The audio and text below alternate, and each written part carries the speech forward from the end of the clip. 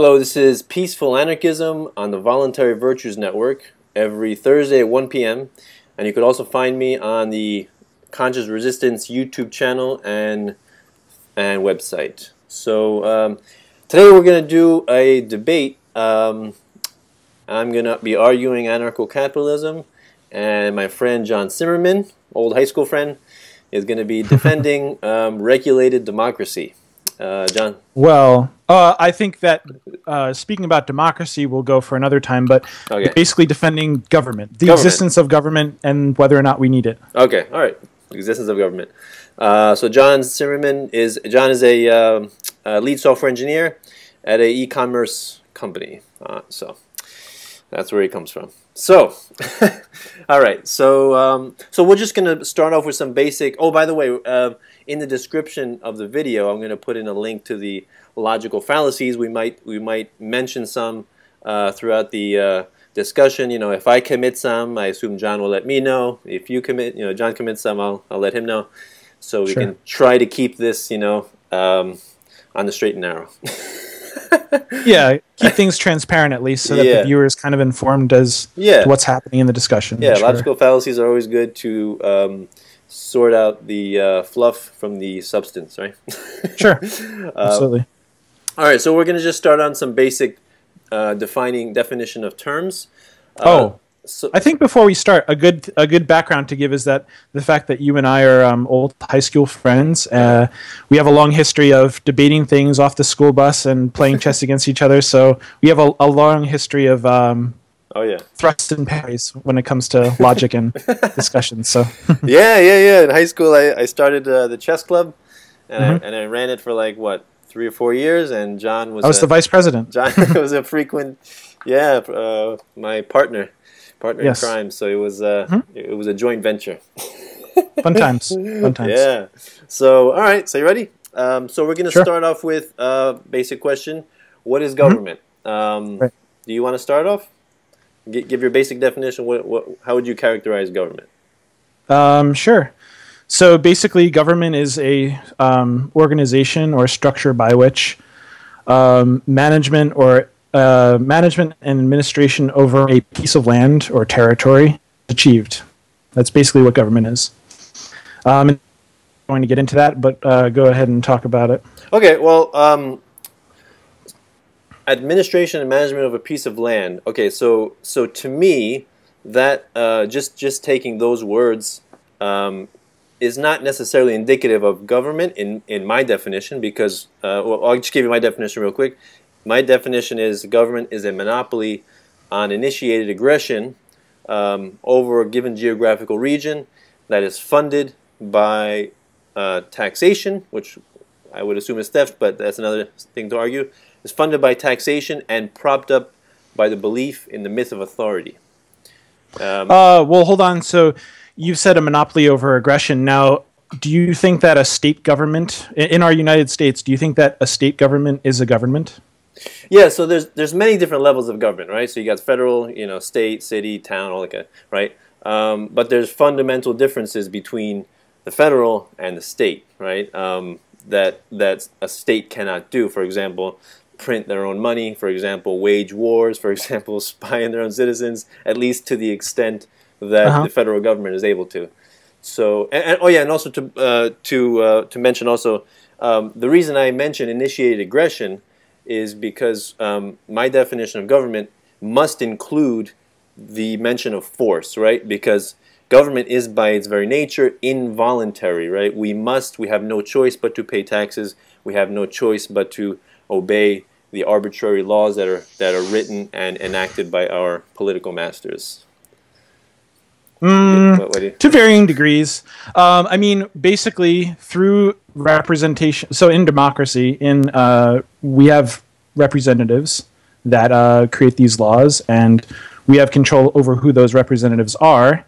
And well, actually, in your description, why don't you just go into? That's a good segue. Why don't you explain what you mean by democracy? How do you characterize democracy? Democracy is basically a system of government where the laws and basically the laws that are created under that system of government are created by either Majority vote among the members, or by majority vote among the representatives of those members of the society. So as opposed to, let's say, a dictatorship or a monarchy where the laws are decided by a single individual, instead in a democracy, it's done by majority vote. Okay. All right. So my definition of democracy would be would agree with that. It would be the majority of the population vote as to not necessarily what laws will be passed, because we have no choice in the matter, but we can vote as to which politician will represent us that will enact the laws, right? But another way to describe it would be tyranny of the majority, right? Because in the democracy, individual rights are thrown right out the window, because once you have... hold on. Wait, let me just finish real quick. So once you have a majority, right, regardless of what the minority wants, once you have a 51% vote, right, there's the rights and freedoms of the 49% are completely destroyed, completely thrown out. And, okay. So go ahead. Well, so first of all, 51% is an adjustable figure, right? So if you don't believe that simple majority should be able to create the laws, you can adjust the number upwards. Maybe you think that 2/3 majority is sufficient in order to create laws. So that number is adjustable. Another thing I would say is that what's the alternative from the creation of laws by the majority? If you agree that laws should exist, right? I mean, basically, you're arguing against laws. Like, you think that laws are bad, because if you think that laws are okay, then how do you decide what the laws are? I mean, should it be minority rule? Should it be one-person rule, right? Like, you need some way of creating these laws, and if it's not by a majority of people thinking that this should be a law, then you need some other system that is also sort of subjective, right? Okay, so that's a good segue, I think, into the definition of law. Mm-hmm. So sure. How would you characterize the definition of law? What is law? Okay, so we have a society, we have a grouping of people, right? A grouping of people living in a particular region. And a law is basically a rule that the people that live in the region cannot break, otherwise there are negative repercussions to it. Is that more or less right? Okay. All right. So that's your... It is created by the government, but whatever this entity that we call the government is, the law that's created by this government, the people living within the jurisdiction could not break the law, otherwise there are some sort of negative repercussions, right? Okay. All right. So my basic definition, like, boiled it down. Now the way I describe things, I try to boil it down to the simplest, most straightforward explanation possible. That's exactly what I think I did, but so, go ahead. Okay, just prefacing. I'm not using words like tyranny or like dramatic, crime or whatever. Okay. Go ahead. Okay, so basically, to me, a law is an opinion backed by a gun, right? It's just somebody's opinion, right? And it happens to be the opinion of our politicians, right? And the problem is, when you give a small group of people near unlimited power to make these arbitrary laws, you will inevitably have abuse, corruption, and...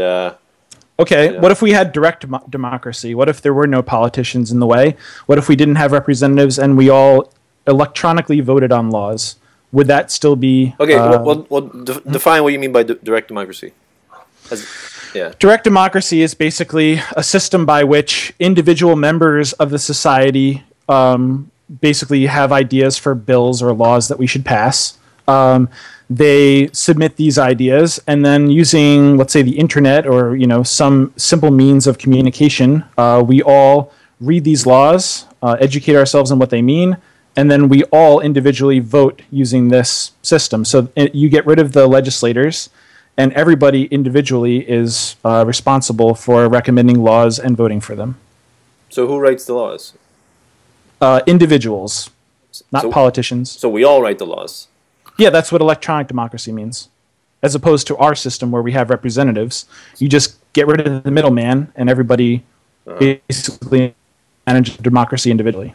So another way I look at a democracy is mob rule. So, for example, an example would be like, I didn't do anything wrong, but 99 people want to kill me, right? Want to hang me, right?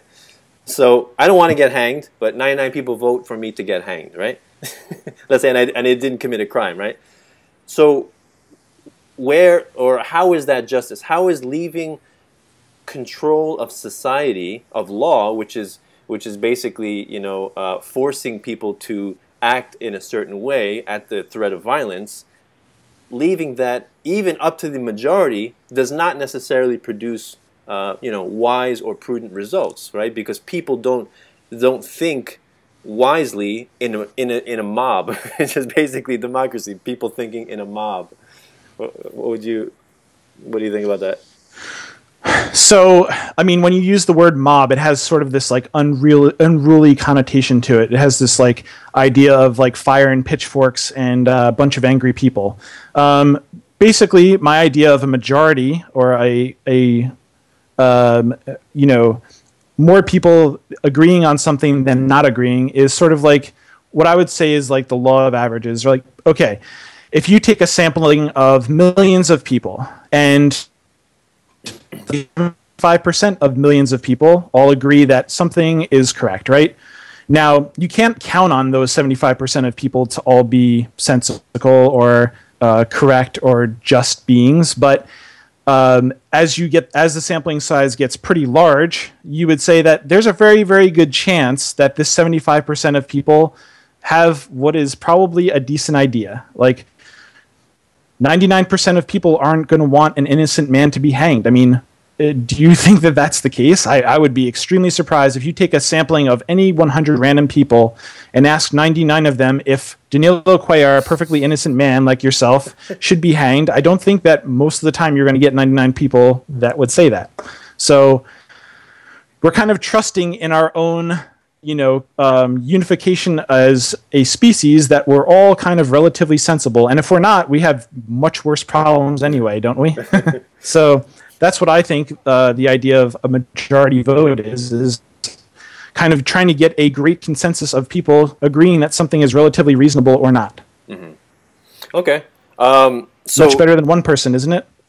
So another way I kind of look at these sort of concepts is like if we're stranded on a desert island, right, and you say you're stranded with 49 other people, and so what do people in that society, what would they feel like they need to do? Do they feel like they need to make someone king and have that person above the law and make all the rules? Like how would I mean, to me, what you're advocating is not necessarily so different than true anarchy, right? Because basically, in true anarchy, nobody makes the rules. Like nobody individually. There's common understanding of morality, which is what we all understand, which is don't steal, don't assault, don't rape, and don't murder, right? Common basic understanding of morality.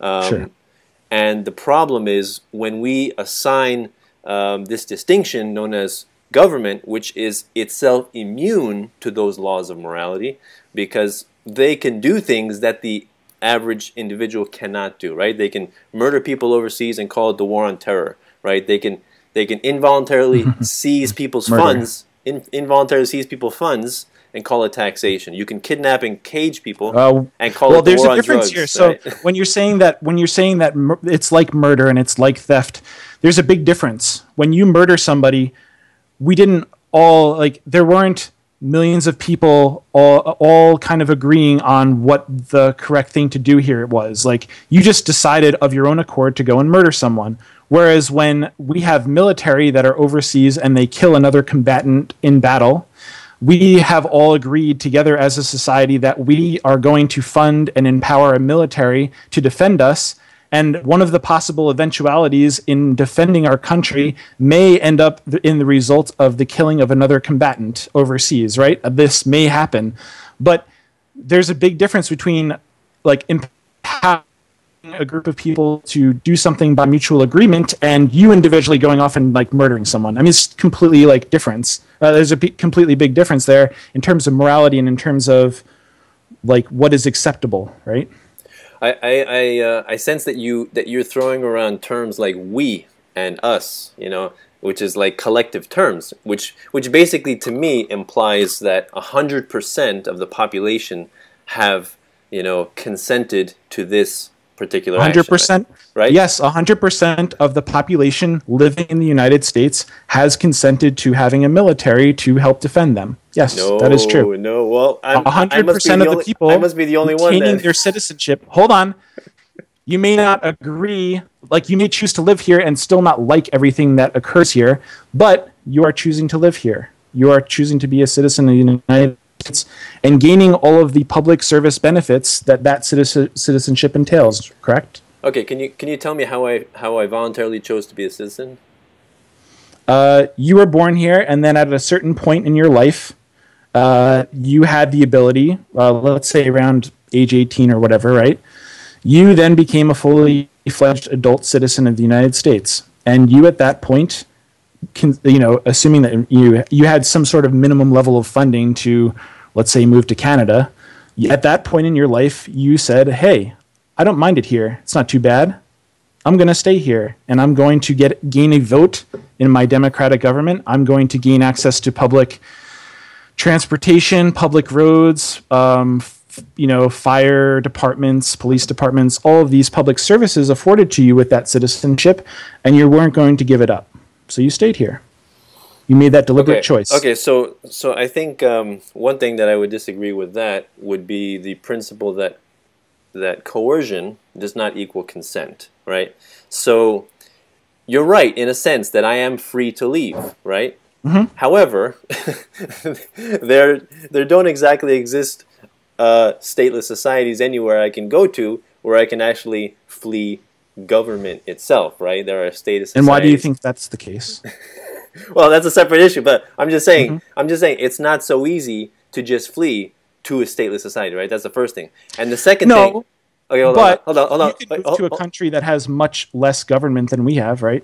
True, but you pay much less taxes. True, and the way I look at that is like, you know, like we're all swimming in a cesspool, and some people just want to move to an area of the cesspool where there's less feces, right? But anarchists actually want to step out of the cesspool and leave it altogether. I'm pretty sure that if you wanted to move to like the Amazon jungle, where there's basically just tribes and not really much government at all, basically like your own little reclusive part of the earth, I'm pretty sure if you looked hard enough, you could find it, right?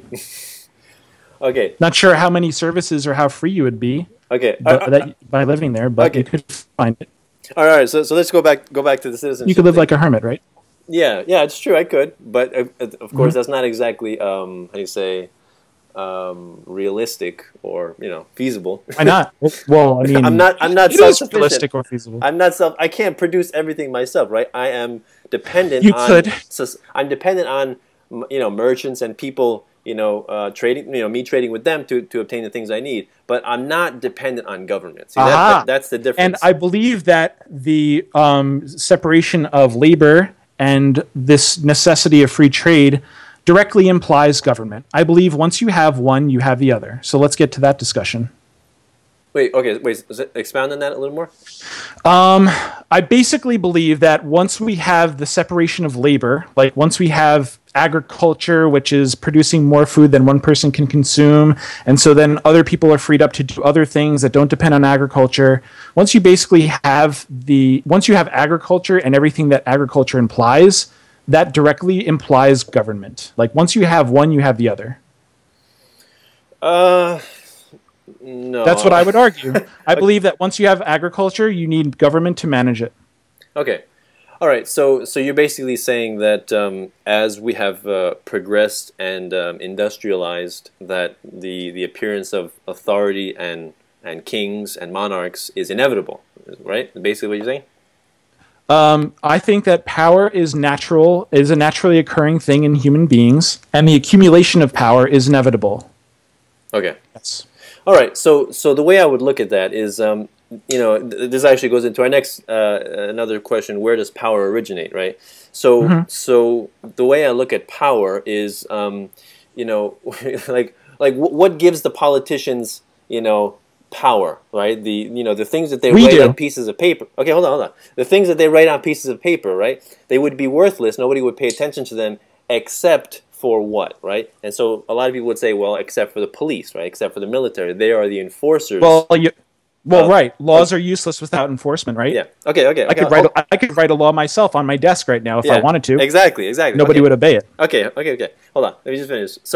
So politicians and the military, well, politicians, domestically, militarily, internationally, enforce the opinions of politicians, right? No, sorry, the police. Enforce the opinions of politicians, right? Regardless if they are just or unjust, right? They are mindless order followers. I think that's a little oversimplification of it, right? Because we do have the judicial system. Like, there are other mechanisms by which laws are decided whether or not they are constitutional or not, whether or not they are just, whether or not they are properly enforceable.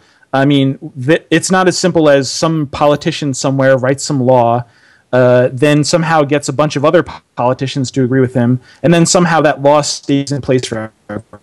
That's just not how it works, right? Like, our system is kind of built to sort of prevent the tyranny of like one politician affecting the vast majority of people. It's just not that simple.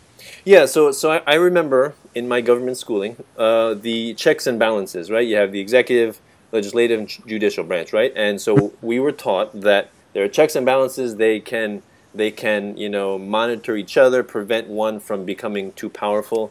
And the system is not perfect. I agree with you on that. So primarily why I disagree with that system is because it is a monopoly on initiated aggression, right? You cannot overpower the government. You cannot overpower the police or the military. You cannot. They have all the guns. They have all the force and all the violence on their side. So wait, hold on. Let me just finish. Hold on.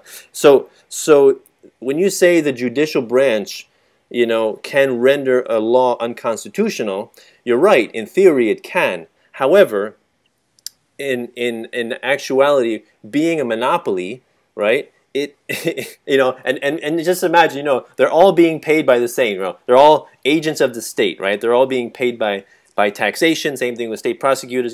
All being paid. The police, all being paid by the same source, right? So what kind of accountability can that? It's like the fox guarding the hen house. They answer to each other. So there is no incentive for actually pleasing the people because they are a monopoly. They are in control.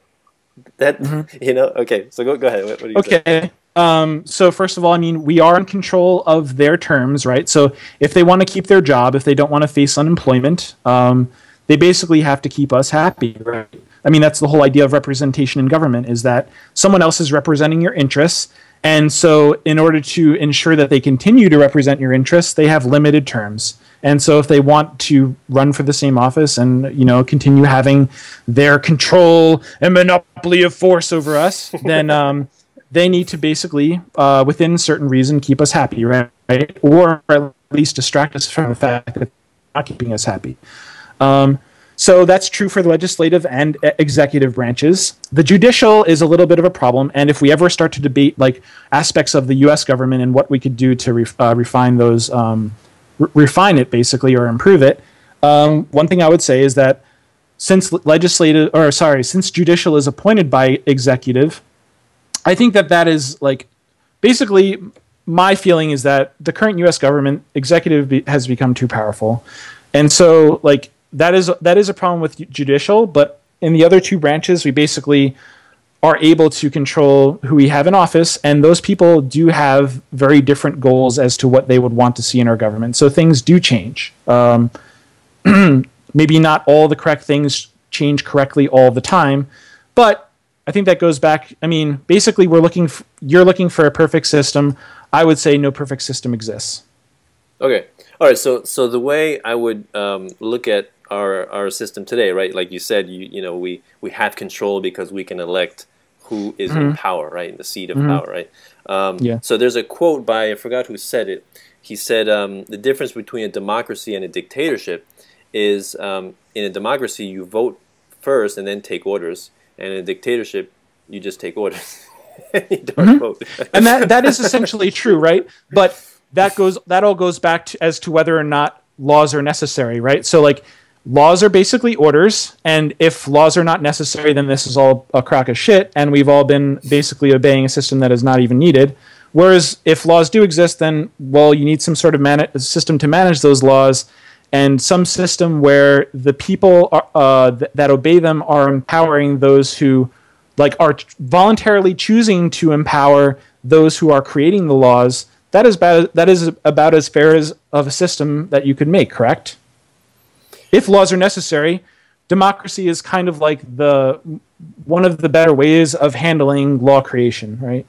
Okay, so you know, I mean, is that true? Like, if laws are necessary, it's good that the people who create those laws are elected by the people that are obeying them. I mean, that's basically true, right? Can you, like, agree with me on that? I don't even think that laws are necessary. So. Okay, but I'm saying if they are. If they are, though. I mean, I can't even accept the premise. Okay. But sure. all right, so let me just say, so, you know, I think the idea of laws that we need to have people in power, right, writing down their opinions about, you know, how they can intervene and force people to conduct behavior that they would not necessarily do. That idea is fundamentally rooted in a distrust of humanity, in the assumption that humans are evil and will always tend towards violence. I don't think that's true. Chaos, and oh yeah, to me it's an idea of control, right? Controlling people's actions, right? That's the idea. And this is, I think, this is basically the root of where we disagree, right? My supposition is that humans are capable of a wide range of actions, right? They are not all good. They are not all thinking of the public good when they perform actions. Some are. Some people are like you and me, right? We're generally good people. We want good for not only ourselves, our families, but we genuinely want good to happen for other people, and we're not willing to put ourselves above others. We're not willing to sacrifice others for our own benefit. That is not everyone. And what I want to say is that government is not there to prevent everyone from doing what government wants. Basically, you need laws to... there are bad apples in the bunches, right? There exist people that are not really looking out for you. They're looking out for themselves, and they're willing to perform actions that better themselves at the expense of others. Those types of people do exist. And basically, what government and police and jail and all that crap, what that's there for are the bad apples in the bunch. Okay? In order for us to all live together in harmony and achieve certain things together as a society, we kind of have to plan for the bad to happen. And when the bad happens, you know, those people are, you know, not allowed to get away with that in our territory without facing negative consequences. I don't expect everyone is evil. I expect that humans are capable of evil. Okay? There's a big distinction there. Okay. Well, I'm not saying I'm assuming people are evil. I'm saying the idea of law is itself an assumption that people are evil and need to be controlled. That's all. Not everyone. So okay. Hold on. Let me just respond. So humans are capable of it. Okay. That's a very different distinction. Okay. All right. So you said the existence of law and police and prison is for the few bad apples, right? So we require them to restrain the few bad apples, right? That's basically what you said. In order for us to live together in harmony and basically not have to look outside our car window to see if there's a gun being pointed at us all the time or whatever.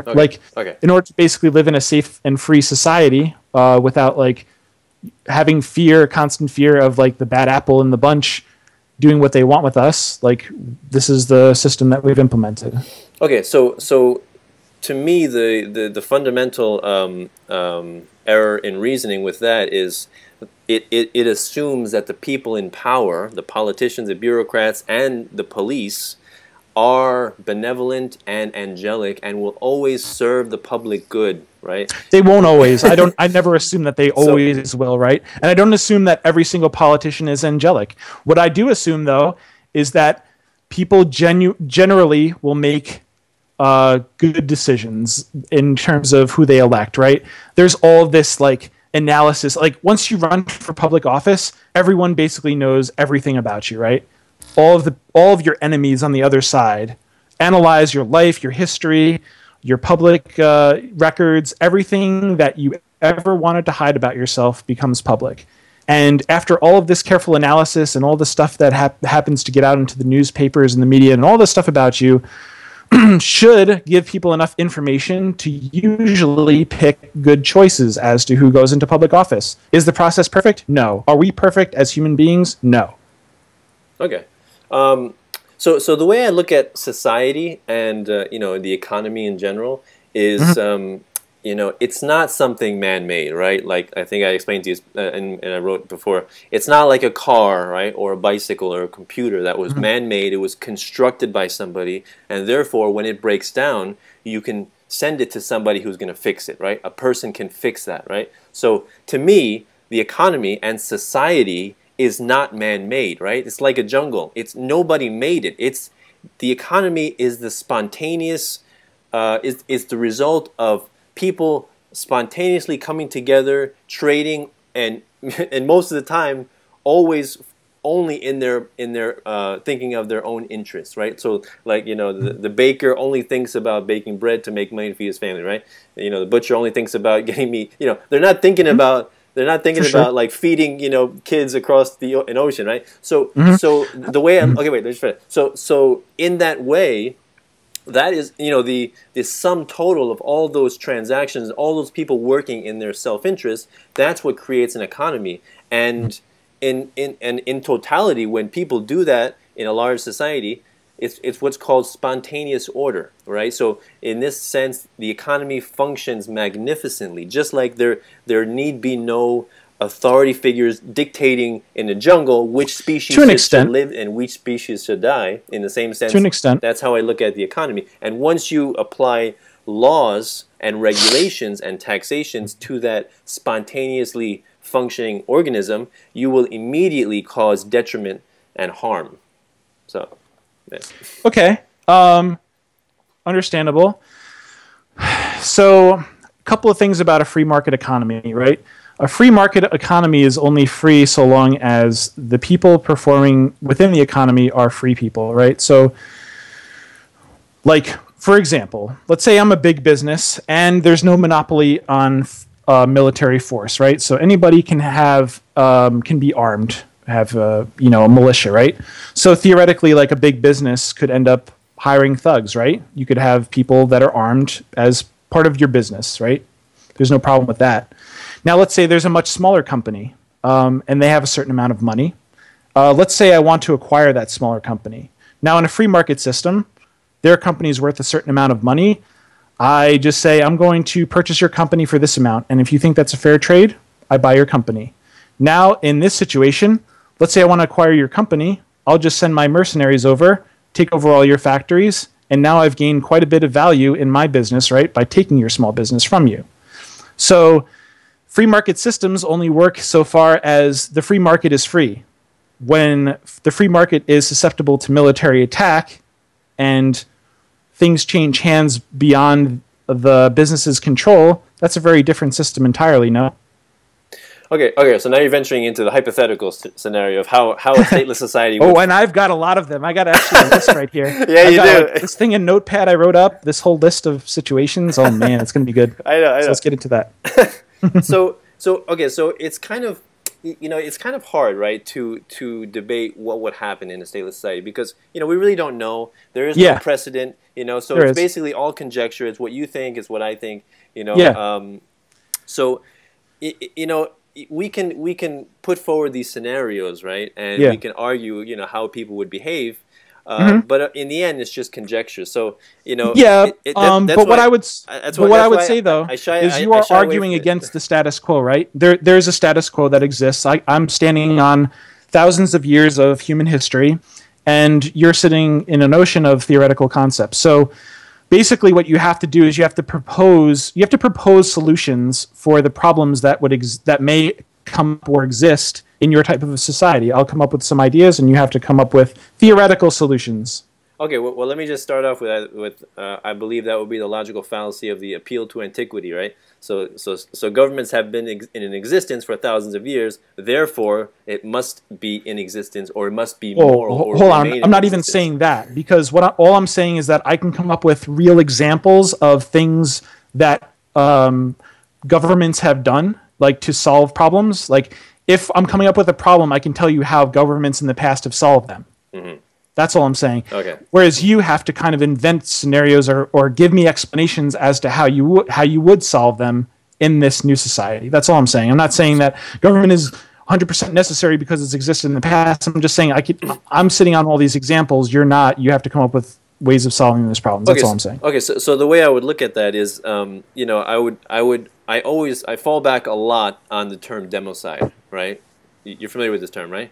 What is it? Democide, which is a government murdering its citizens, right? And this is not in time of war, right? You know, this occurred, you know, the Holocaust, right? Stalin's Great Purge, the Great Leap Forward. You know, the Pol Pot, I mean, it basically occurs in parts of our society today, right? Like there's a death penalty, right? No. More like you know, indiscriminate slaughter, like yeah. you know, the Native American genocide, or in yeah. Australia, the Aboriginals were, you know, wantonly killed. Yeah, I know what democide is. Sure. Okay, yeah. So things like that. So that, just looking at the 20th century, okay, because the 20th century is basically the century of the beginning century of perpetual warfare. You know, the world wars, indeed, right? So you know, with not looking at the world wars, the number of people that have died due to oppressive regimes, primarily communism, which arguably our country is well on the path towards communism.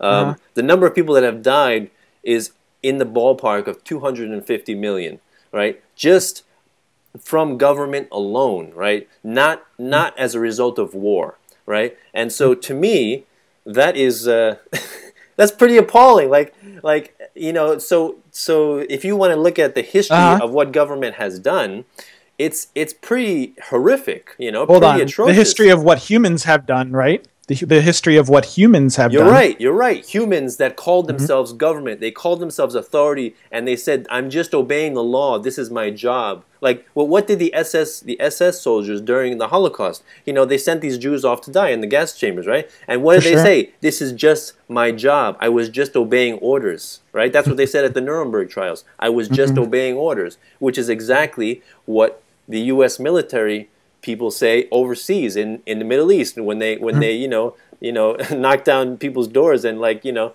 murder, rape, and kill people. I'm just obeying orders, in exactly what the police say in this country when they kidnap and beat up people and murder people, and they are completely free of repercussion. I'm just obeying orders, right? So to me, once you create an institution that we call government, you have completely separated yourself from the laws of morality. You give these people a special pass.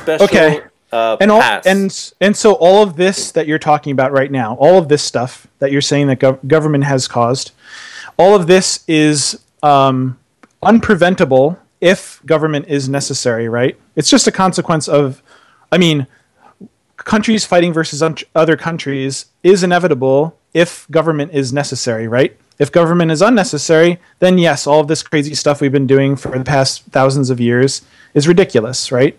So it all just comes back to whether or not government should exist, right? It's basically what it all comes back to.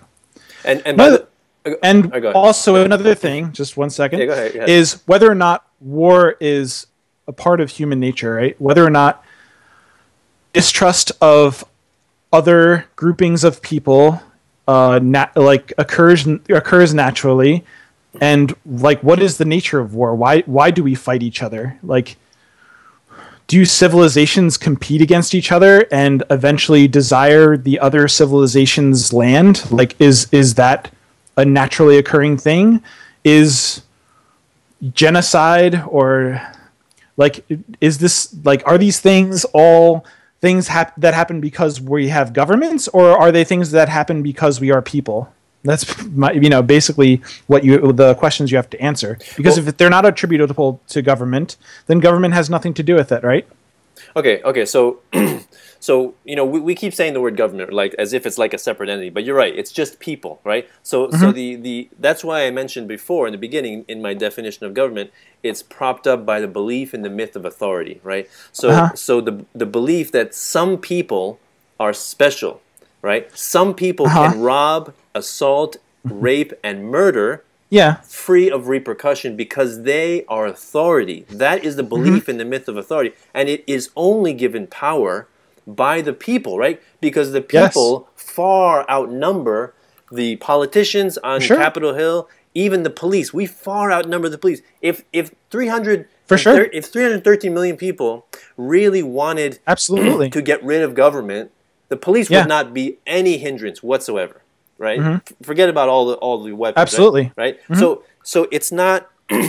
Fundamentally it's not really that they can overpower us. It's basically that we have been indoctrinated through our government schooling to indoctrinate is a strong word, but sure. Or raised. I mean, just think. Okay, so talking about government school, it's funded by taxation, right? So it is an agency of the state, right? Department of Education, right? So of course you would expect that the things that will be taught in government school would be in support of government. That is only natural. Yeah, I mean that may happen. That may happen in countries where, like in Nazi Germany, like school was very much teaching you about how great Hitler was and the Nazi regime and all that. I mean, I feel like personally, of course, I'm supposed to believe this, right? The system's gotten to me, but I personally feel that during my time in public school, which you also attended, we learned a lot about both the good things and the bad things that happened not only in world history, but in U.S. history. And we also learned about many different types of government other than democracy and how they function and how the things that were written about them, the countries that have tried those types of governments out. It's not like I feel that, after looking at publicly, like internet-based forms of public records, things that people across the world have contributed to, I don't feel that those records compete very much with the records that I learned about during public schooling. Like, I don't think that much was covered up, and anything that I want to learn about that people across the world have contributed to, nothing like, there's no like crazy secret thing that's happened that there's public records about that I don't know about. Of course, there's things that have happened in government that are secret because of, defense and all that, but whatever. Like, aside from that, I don't feel that, like, government school is brainwashing me into believing these things that don't exist. Okay, so I've done a little bit of research into the origin of public school, and it actually started in I believe the mid-19th century when a guy went over to Prussia. And I think that's a really good discussion that maybe we should have another time. But I want to get to the nature of power. Like, okay. I'm sorry. All right. What is power? And like, is the existence of power like replicated in places other than government? Right? Like, is there power that is non-governmental that is kind of popped up through human history? Right? Okay. So first of all, what is power? And so the definition of power, as I'm reading it from a dictionary, that is online, probably controlled by our government or whatever. It says, power is the capacity or ability to direct or influence the behavior of others or the course of events. So power it doesn't necessarily have anything to do with like military might or physically forcing people to do things or using the threat of physical force. It's just the capacity to influence the behavior of others, right? So let's talk about religion, right? Religion is something that has nothing to do with control of an area. It's basically, let's talk about what a priest is, right? I think this is actually really interesting. So what is a priest of, like, let's say the Catholic Church, right? A priest is a man who somehow gets a bunch of people that some of them he may know, some of them he may not know. He gets a bunch of people to come to a room for about an hour every week, listen to him talk from a book that someone wrote before about a being that nobody in the room can prove exists. And then at some point during that hour, a box gets passed around and everyone but the priest puts money into it. Now, that's power, right? This guy is a powerful guy. He talks about some stuff for an hour and people give him money. I mean, that's powerful. And also, he convinces them of certain moral codes. Thou shalt not covet thy neighbor's wife, and thou shalt not do all these things. And nobody's physically forcing anyone to believe or to follow these things. They just kind of do it. And that's basically a manifestation of power. I mean, the Pope of the Catholic Church, he's a powerful guy. Would you not agree? I mean, people across the world that have nothing to do with the Vatican or that piece of territory believe that this man speaks from God. And what he says is the God's honest truth, to lack of better terms. And when he visits places around the world, people from, the President of the United States meets with him, and thousands of people gather to listen to what he has to say. I mean, this is a powerful guy, and yet has nothing to do with government. And so I think that the ability to manipulate others is just a skill that some people have. Some people, like the CEO of my company, I can tell you a funny situation. People like angry clients that we have call up our company, and they're like, you better fix this, and I'm not paying you the maintenance hours this month. I want this done right now. And the person talking to them, the project manager, is like, there's nothing I can do to make this guy feel better. This guy is, I can't do anything for him. They send him to the CEO. The CEO talks to him on the phone for 10 or 15 minutes and hangs up the phone and says, the client could never be happier. I don't know what the heck he tells the guy on the phone. I don't know if it's like blowjobs or what. I don't know what he's convincing him of. But somehow he's able to appease this client that no one else in the company can. And there's just these people that have good person skills. They're just good at handling and talking to people, and they get others motivated behind them, and they lead companies, or they become presidents of countries, or they become the Pope, or what have you. These things occur. So what do you have to say to that? Okay, so the first thing I would say is I believe that the modern day state, the institution of government, is the religion of modern day. In that, in the past, of yesterday, I suppose, right? It's existed since it's a long time ago. But now, especially now, of course, the United States has ballooned to be the largest superpower the world has ever seen, the largest nuclear superpower. And so now it's even more pronounced than ever, right? So in the past you had the merger between church and state, right? So this is basically what gave power in terms of the ability to inflict physical violence on people, let's say who didn't believe in the church. That's what basically gave them power, was the merger with the state. Once you have the separation of church and state, the church, it does have authority. Like, people do believe, of course, but they don't have that power to invade people or inflict physical violence on people. It's all voluntary, basically. Whereas the difference is with a government, okay, it is also empowered by belief, okay, belief in the myth of authority, that some people have a special right to rule. And I don't know if there's a myth of authority. Okay, wait, that's kind of my whole argument, is that authority is not a myth, it is naturally forming. But go ahead. So the belief that some people are exempt from the laws of morality and can therefore act with impunity. No, right? That the President of the United States needs to follow the law just like I do. All right, so this is a good topic to discuss. Do you consider the president a mass murderer? Absolutely not. He's the chief. He is the chief, the commander-in-chief of our armed forces, which we have authorized. We, meaning representatives of our government that we have elected. No, I didn't authorize anything. You have. You have by being a citizen of the United States. I wasn't asked about authorization of the military. No, nobody asked me. Nobody sent me that letter. but anyway,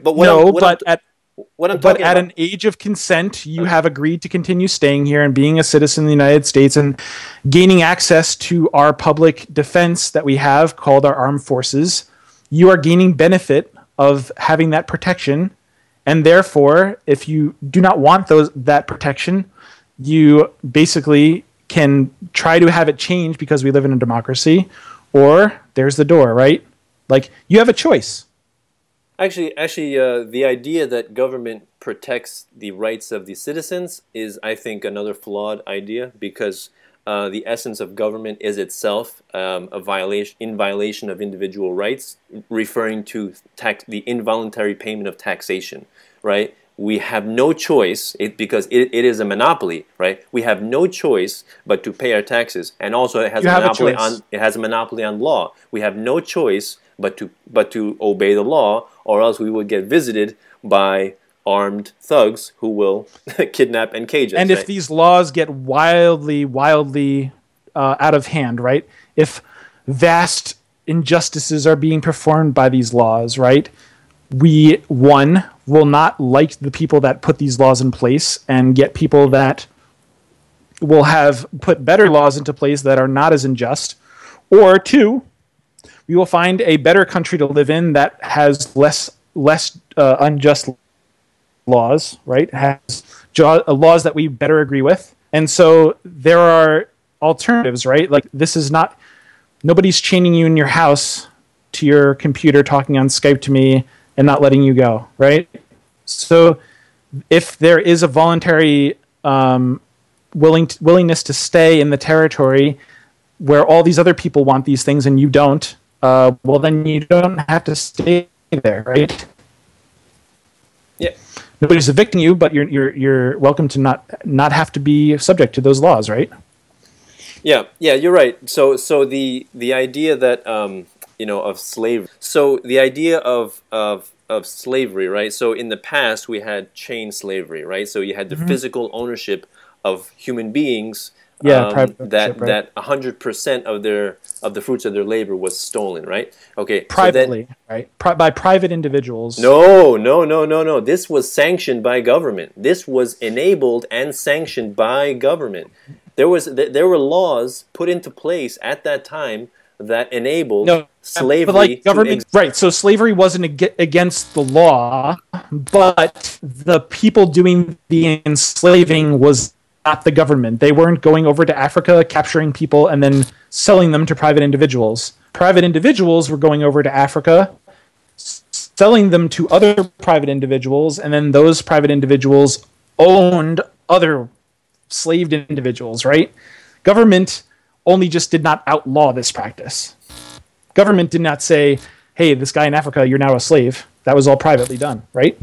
So, I mean, you have to disambiguate these things, because you're kind of overgeneralizing. Okay, so this is where we come into the we get how do you say in disagreement over history, revisionist history. Okay, so I'm basically arguing the complete opposite. I mean, so slavery could happen in an anarchist civilization, right? So you have a slave master, let's say, who has 30 slaves, right? So what is to keep those 30 slaves from just revolting and killing their slave master? What prevents the slaves from doing that? What do you think? So probably the slave master is rich and armed, and so basically they could leave, but they may get shot. Okay, highly unlikely. Slaves don't have guns, but the master does. One person enslaving 30 people, highly unlikely. So basically, what from my understanding of history, from alternative. Hold on. So like usually plantations are an entire family, though. Okay, so let's say a wife and a husband, even still, let's say and some children. And some children. Okay, you have 30, adult human beings there, angry human beings. One day decide to revolt. There is no stopping them. All right, doesn't matter how many guns you have. You just have, let's say, 4 or 5 people maybe. They're not going to restrain 30 people, right? So it's not the fact that there's just these individuals that are forcing the slaves to be there. No, it's that there were bounty hunters, right? At that time, there were fugitive slave laws at that time, that if a slave were to escape, right, their slave master, that agents of the state, bounty hunters, would capture them and bring them back to their slave master. That could also be done privately, though, right? I mean, you could pay somebody to go hunt down your slave. It's not necessarily like government is necessary for slavery to exist. You could have slavery in an anarchist state, right? Okay, that's a good concept to discuss. Also, is slavery an efficient business model? Right? Can you make an efficient business doing slavery? Right? And absolutely. Okay, explain. Very efficient. Explain to me how you see it as being efficient. Okay, so basically, for a one-time fee for life, you get labor, and it doesn't cost you anything thereafter, right? The only thing it costs you is the cost of keeping them in line. Other than that, it's extremely efficient, right? You get people to do your work for effectively over the course of a full life free, right? And also probably any of their children, if you have them breed or whatever. Like, it's highly efficient. You get work output for very little investment. Isn't that very efficient? Okay, so I would completely disagree. So the way I look at slavery... Why? Okay, let me tell you. So the way I look at slavery is extremely inefficient, right? So you have to... So you mentioned this, right? You have to feed them, you have to clothe them, you have to give them shelter, and then you have to force them, you have to whip them into submission, right? Beat them, right? Into submission. Now... Hold on. So the productivity of a person that is involuntarily forced. So the productivity of a person that's involuntarily forced to do work compared to a person that is, let's say, compensated monetarily to do work, the person that is forced to do work, I would imagine, would be much less efficient, right? Because you have substantial resistance, right? People don't like to be controlled. It's just the nature of humanity. People don't like to be controlled. So I completely do not see how people also like to survive. You're right. You're right. People like to people survive. Also like living, right? You're right. Yeah. So let's say the worst possible scenario is that somebody who is enslaved is half as efficient as someone who is paid, right? I mean, that seems like a pretty generous estimate. Like, let's say a slave is just, I don't really want to work, but if I don't work, I'm going to die, so I'm just going to work, but I'm not going to be as efficient as somebody who's paid. Let's say they're half as efficient, right? But let's say that you paid $100,000. I don't know. We're coming up with arbitrary numbers, but let's say you paid some amount to buy the slave. And let's say, like, over the span of 5 years, you pay a wage worker that much money. I mean, you're still getting, like, 50 years of more labor out of that person for effectively free, right? I mean, well, you're not taking into account all the other costs, right? Food, clothing, shelter, right? I mean, all that. You're not taking that into it. I mean, those are important. I mean, to have somewhere where they can sleep is. I mean, let's talk about if I'm going to go live in an apartment, I'm going to be paying like this place I'm considering. I'm going to be paying like $2,000 something a month to live. Now, if you just put somebody in a hut and feed them bread and water or something, like, I mean, it would be extremely profitable for there to be slavery right now. Would it be also extremely amoral? Yes. It would be horribly amoral. I mean, there's a reason why plantation owners wanted slavery. It is very cost effective.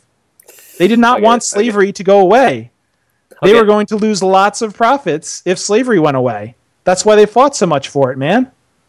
Okay, well, another thing with your bread and water slave is that you're not taking into account the declining health of a bread and water diet, right? Yeah, right. So you're going to nourish them to a certain extent. I mean, you don't want them to die. You want them to be able to work efficiently. So you're not going to feed them the trashiest of the trash food. But you're not going to treat them like kings either. No. I mean, you're not going to like give them filet mignon for dinner every night. I mean, you know, there's certain limits to how you're going to treat this guy because you have the force by which to keep him subjugated. And this could be done in any sort of civilization, be it government-based or non.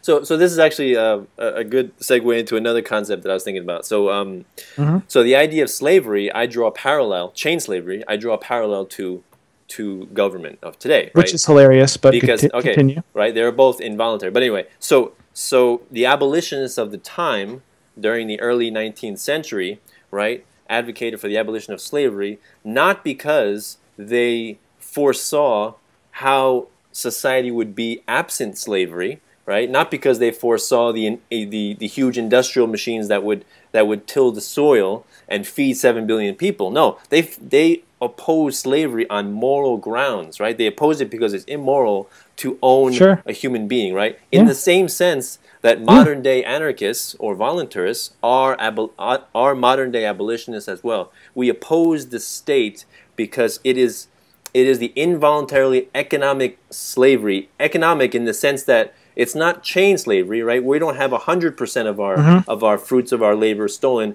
We have 40%, right? So if I put a gun to your head and I tell you, give me 10 cents of every dollar that you earn, or I'm going to imprison you or kill you, right? You're like, all right, here's 10 cents.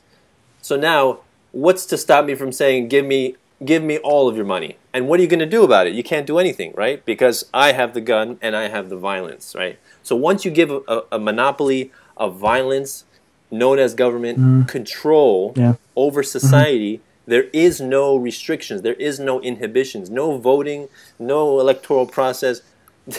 To me, all of that is mere show. It's pomp, it's ritual, and it's superficial display.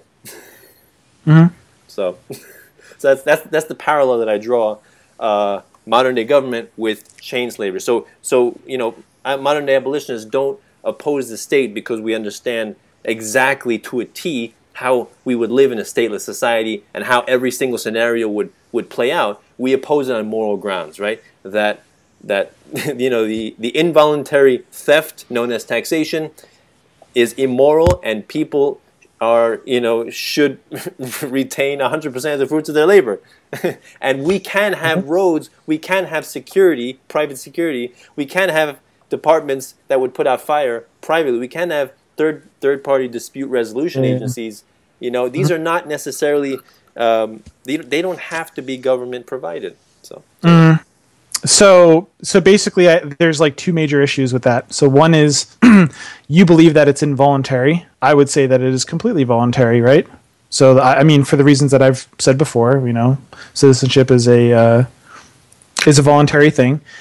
And so then the other thing I would argue is that all of these situations that you're describing that would be doable in a stateless society are not actually very doable. And I think that's probably going to be the subject of the next video, is like how you're actually going to handle all these situations that are going to come up related to the ones I have here is trespassing, how do roads work, how does fire prevention work, how does dispute resolution work, how does national defense work, what happens when there's an accident, does big business equal big military, and what happens to the handicapped. So I think these are all like really good things to bring up in the next video. All right.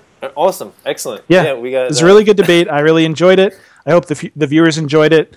I really enjoy you having me on here, and it harkens back to our days of high school and getting off the bus and talking about all these crazy things. So nice. It was awesome. With an apple in my hand, right? Yep. All right. Awesome, John. So thanks a lot for the conversation. Yeah. Thank you. It was great. No problem. So this is this concludes the first part of our debate. Well, hopefully we're going to do a second video of between you know, defending anarcho-capitalism and direct democracy. So this is Voluntary Virtues Network, Peaceful Anarchism. Wishing all of you have a wonderful day. Take care. All right. Bye. Take care, guys. Bye-bye.